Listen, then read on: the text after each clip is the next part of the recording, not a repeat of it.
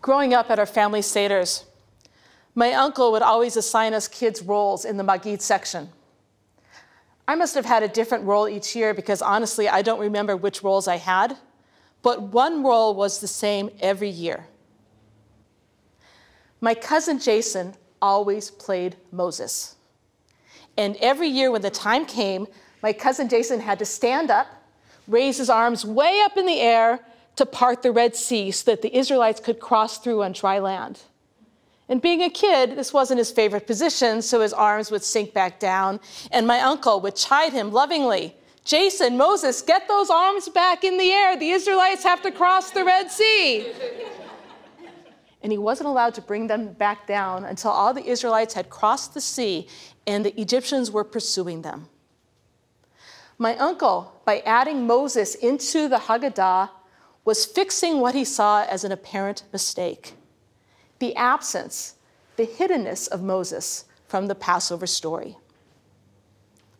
The rabbis who created the Haggadah were concerned about the rise of Christianity, so they made sure that the Haggadah taught that not an angel, nor a messenger, nor a human being was responsible for our freedom from Egypt, but God, and God alone.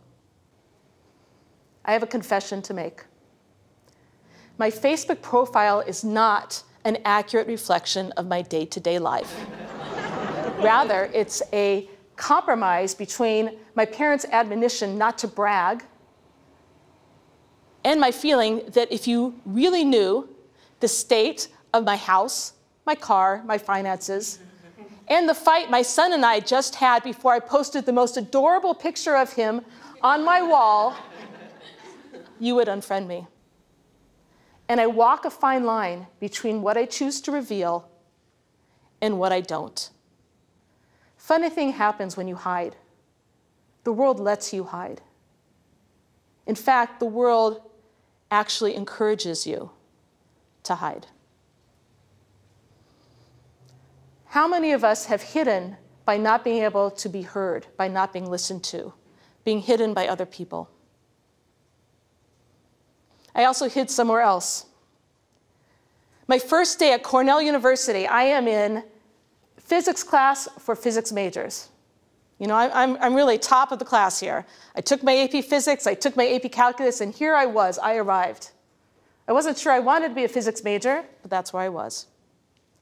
The professor comes in, he tells us what the prerequisites of the course are, whether we knew this derivative or that derivative, whether we knew integrals, and I raised my hand along with all the other students. I knew that. Yes, I knew series, I knew that. And then he came over to me individually, singled me out, and he said, "Where did you learn X, Y, and Z? How do you know this?" And it only was at that moment that I realized that I was the only woman in that classroom. And I was scared, I was singled out, I was exposed, and I chose to hide. At the end of that class, I dropped it and went to regular first-year physics to take it again for another year in a row, rather than be exposed in that class. Sometimes we hide because we're afraid. Hiding keeps us safe. How many of us have big, audacious dreams that we talk about all the time, but we never start? Because by starting, we might fail. And then sometimes I hide because I have something to hide. I imagine that I knew I was gay when I was around 12 or 13. I had a friend in high school accuse me of having a crush on her brother, her twin brother. And though I adored her twin brother, the truth is I had a crush on her. And boy, I didn't want to. So I buried it down, I hid it, and hoped it would go away. 20 years later, 20 years, I finally came out to myself. At the time, I was serving as the cantor of a large conservative congregation in Silicon Valley. And at the end of my contract, I left the pulpit.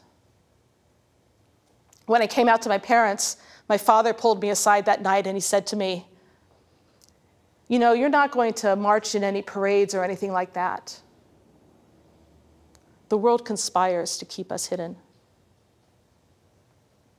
When Jacob blessed his grandchildren, Ephraim and Manasseh, he says to them, Vayidgu larov b'kerev haaretz. May you grow in multitudes like fish throughout the land. Why fish, the rabbis ask? Because fish multiply underwater, hidden from view. It's precisely their hiddenness that protects them from the evil eye and fulfills the Talmudic dictum that blessings rest only on something hidden from view. How could hiding that I'm gay be a blessing? On the contrary, let me tell you what hiding does. Hiding fractionates you from who you are and who you portray yourself to be. Hiding isolates yourself. By isolating yourself, you confirm to yourself that you're less than, that you're not as good as. And hiding does a disservice to those who are struggling with the same or similar issues. When you divide yourself, you are no longer shalem, whole, and you never can experience shalom, peace, and experience that oneness with our Creator. There is a story told in the 1700s by the Maggid of Dubnov, and he talks about this king who has the best of everything. He's got among his many possessions the most glorious diamond. And he loved his diamond so much, he would take his diamond out every day and just stare at its beauty and its brilliance. And one day, he takes the diamond out and sees this very large scratch in it. And he's horrified. And he calls all the diamond cutters in the land to come fix his diamond. But none of them can do it because they're afraid they might ruin the stone.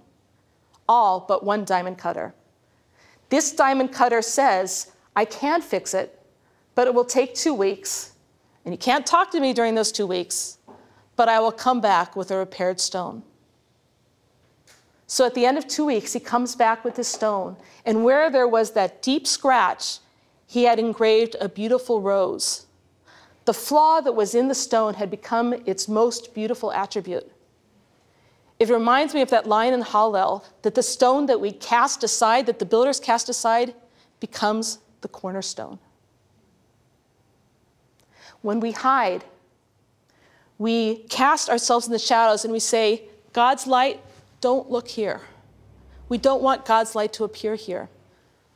And when we reveal ourselves, when we unhide, we allow God's light to appear everywhere.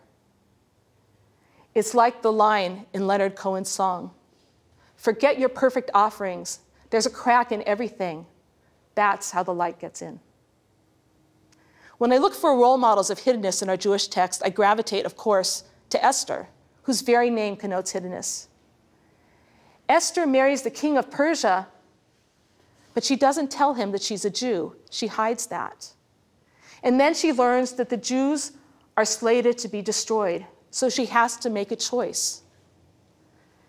If she comes before the king unsummoned, she could be put to death. If she tells the king that he married a Jew, she could be put to death. If she says nothing, the Jews will be put to death, and maybe that would include her too. So she may have asked for God to come in and fix the problem. She may have wanted a burning bush to appear and tell her what to do, but she doesn't get any of those things. So what does she do? She has to depend on herself, and she has to have the strength to reveal herself, to come out to the king. So she and her maidens and the Jews of Shushan fast for 3 days. And at the end of the 3 days, she dons the most magnificent robes, and she comes before the king. And the king welcomes her and says, Esther, up to half of my kingdom I'll give you. Esther hides herself before the king. And even though that was difficult, it saved the Jews of Persia from annihilation. Similarly, Moses is living in hiding. Moses is in Midian, living a comfortable, idyllic, pastoral life as a shepherd. And he's married to Zipporah. His life is great. He could retire this way. But God comes to Moses and says, no, you have to go back and you have to reveal yourself. You have to unhide yourself to Pharaoh and say, let my people go. And though Moses doesn't want to do it, he does do it. And Pharaoh says no. And Pharaoh says no 10 times. And even after he lets the Israelites go into the desert to worship their God, the Egyptians pursue them to the sea. Because coming out, unhiding yourself, isn't easy. And it's not one and done. It's a daily choice, a daily action against innumerable pharaohs. But it's that daily choice, that daily action that turned a shepherd into the greatest leader of the Jewish people. And it's that daily choice, that daily action that turns an orphan girl into the Queen of Persia and the savior of the Jewish people. And it's that daily choice that turns you and me to achieve our greatness. To be honest, I still hide. If I'm talking to someone who's really not listening to me, I don't reveal myself. And that's a mistake, because it's not about them, it's about me. And the more we, all of us, present ourselves who we really are, the more we live in shalom, completeness, and shalom, peace. And we also can help those who cannot unhide themselves. As a school teacher, I know this. I see those students who are hidden. We can go to people who are hidden and provide a sounding board and a place where they can unhide themselves and reveal themselves, a safe, non-judgmental place. Going back to my uncle and the Seder, I understand why he put Moses in it, because of course, Moses was an integral part of our Passover Seder. But I agree with the rabbis. Moses didn't belong in our Seder. For the same reason Moses was taken out of the Seder and God was taken out of the book of Esther, why are our main characters missing from these important Jewish texts? Because I think what Judaism teaches us is that we need to place ourselves in each of those stories so that we, you and I, by unhiding ourselves, we gain our own freedom. Thank you.